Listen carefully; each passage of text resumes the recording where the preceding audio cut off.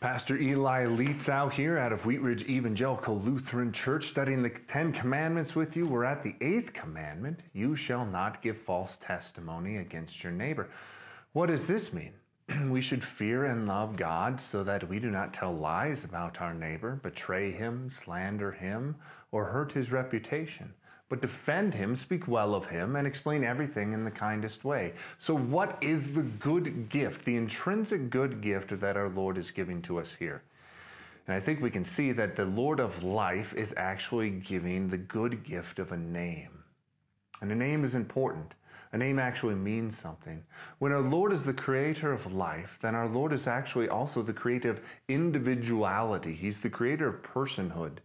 He doesn't create us as this nameless mob and collective out there, but he makes us all individuals. He has made you a specific individual.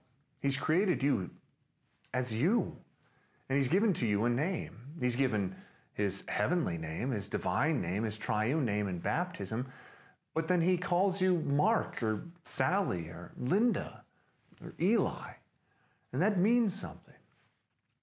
And so to speak against somebody's name, to hurt somebody's reputation, is actually to speak against the individual's personhood. It attacks them because, as we've learned already, when God gives us his name, we talked about this in the 2nd commandment. We talked about this also in the 4th commandment and the 6th commandment too. When a name is given and bestowed upon somebody, that is a gift. And that name, along with that name, comes everything else. Well, when we get God's name placed upon us, we receive all God's good gifts. Well, when we have parents place their name upon their children, it comes with all of the things of the parents. When we have husbands giving their name to the wife, it comes with everything that the husband has as well. Well, here we've got our own individual name. And to despise this name actually despises the individual. It despises the personhood. Well, that's not what our Lord has created us for.